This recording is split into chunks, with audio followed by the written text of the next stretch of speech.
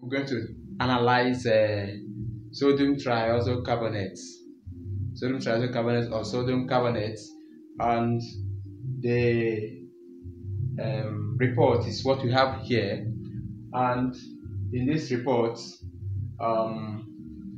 we have the sample of salts to be C, that is sodium triosocarbonate, is represented by the letter C.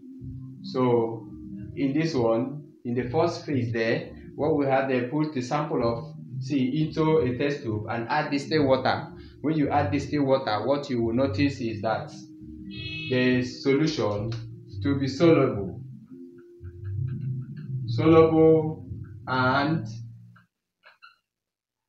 gives colorless solution and gives what? Colorless solution. This colorless solution indicates that colored ions are absent. Ions are absent, and then ions like sodium ion, potassium ion, ammonium ion likely present. So to the solution above, test with litmus paper, then add barium chloride solution. Now, on testing with litmus paper, red litmus turns blue, and on adding barium chloride, we have white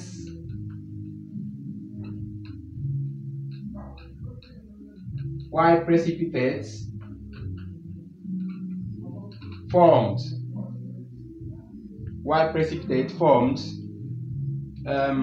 What it means here is that the solution is what? Alkaline or basic, and the white precipitate form means that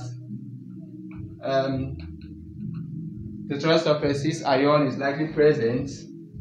The trisulfur 6 ion is also likely present, and triosocarbonate ion likely also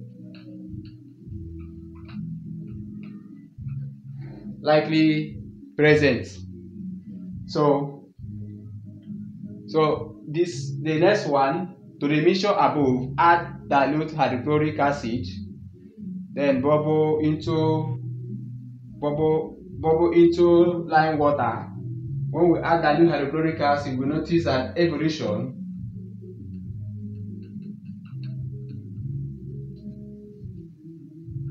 of odorless,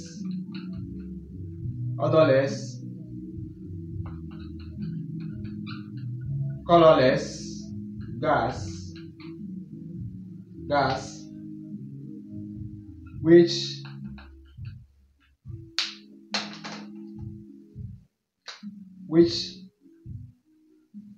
turns lime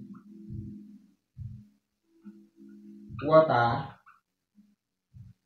milky.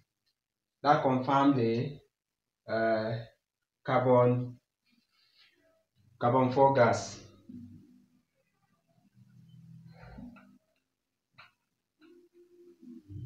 Confirmed. Carbon 4 gas confirms. So to another portion, okay, let's continue with our analysis. Now we're going to look at how we're going to get this ion, the sodium ion, which is in a triosocarbonate, sodium triosocarbonate. Like I told you earlier on, the sample we are analyzing is sodium triosocarbonate. So to the another sample of that sodium triacylcarbonate. We dip a plume wire or glass rod into hydrochloric acid. Then we put that into the sample. Then we heat it in a flame. On heating, what is observed is